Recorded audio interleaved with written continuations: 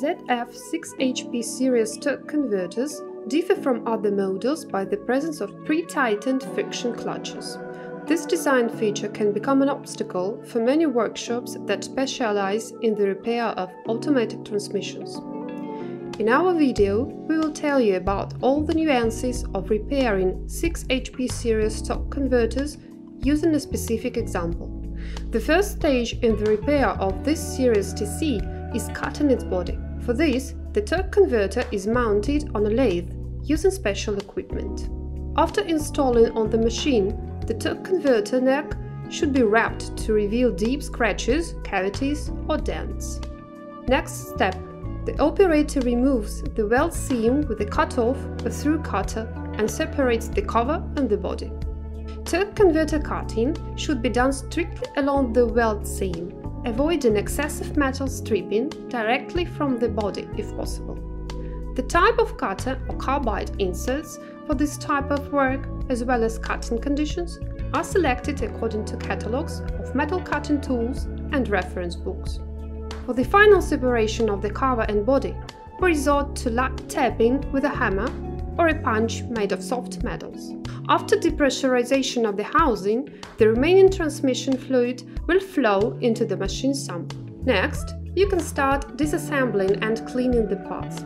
The body and internal parts are thoroughly washed. Inspection of thrust bearings, blades of wheels of TC is carried out. The sprag of the reactor wheel is checked. The service organization logo is marked on the body of the TC. Next, the body joints are cleaned. The halves of the body should be freely combined, no skewing and friction. The next step is to gain access to the friction plates. As you can see, this TC was previously repaired, as evidenced by the non-factory welded seam in the place where the support disc was attached to the cover. For this, the cover is mounted on the machine, where the turner cuts off the weld seam between the cover and the platter.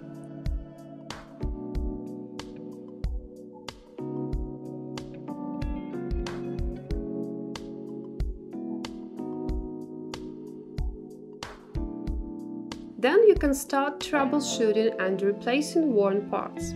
Friction plates of the TC lockup fail most often.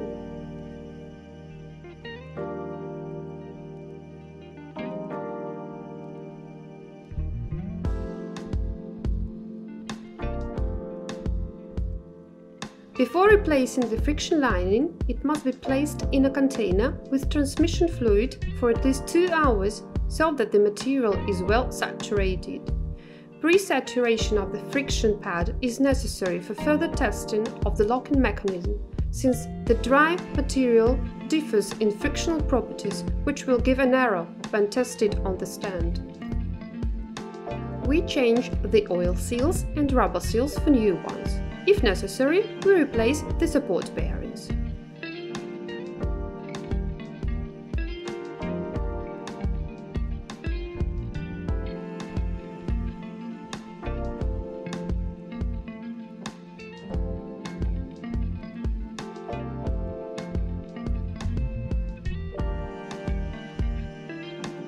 Install a previously prepared friction plate.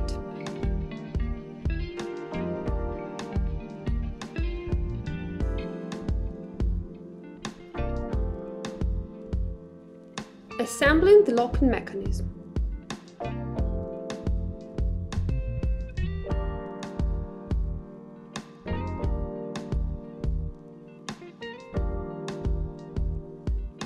Check the preload value on a special stand.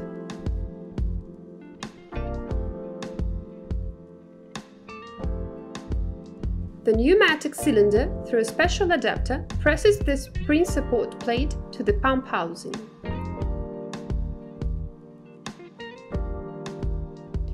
Using a special adapter, we turn the friction plates. It is necessary to rotate the discs smoothly without jerking. The value of the transmitted torque by the pressed friction discs is recorded using a dynamometer. For different models of TC, the nominal torque value may differ. If indicators are within factory tolerances, weld the platter to the cover. Welding must be carried out directly on the measuring stand. without removing the clamp from the supporting plate. The stand has an adapter for supplying compressed air to the cavity of the TC cup. This will prevent the rubber products in the lid from overheating due to more intensive cooling. Also, in order to avoid overheating, welding must be done in small segments. After welding, the resultant frictional torque preload must be rechecked. Make sure it is within the normal range.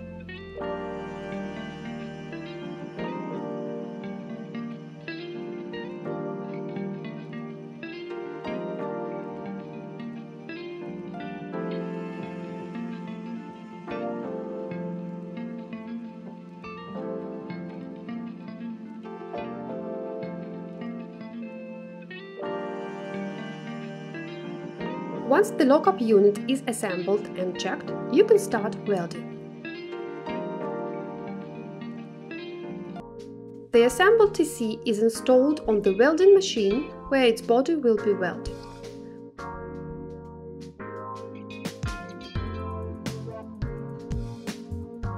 Before carrying out welding works, the operator sets the size of the thermal gap between the two halves of the torque converter.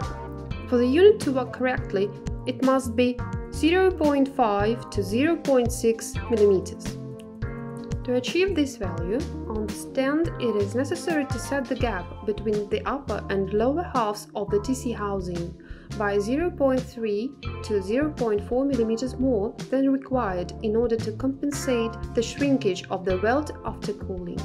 We start the welding process. At the initial stage, the machine symmetrically fixes the parts to be welded by installing 8 welded points. This prevents the occurrence of thermal deformations of parts during continuous welding of the body.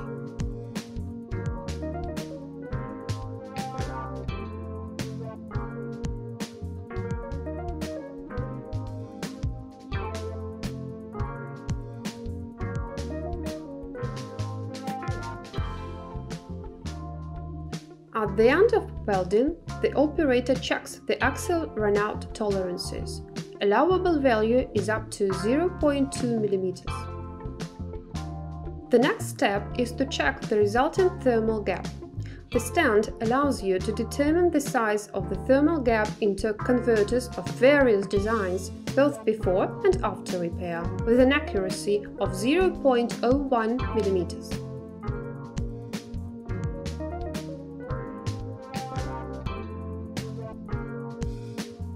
Further, the TC moves to the leakage test stand, which allows you to quickly identify the places of possible leaks along welded joints or in other places of the body. For testing, air is injected into the housing under pressure, and then the torque converter is immersed in water. The presence of bubbles will indicate the location of possible leaks. It is advisable to keep the tested unit on the stand for several minutes, because possible violations of the integrity of the case may not appear immediately.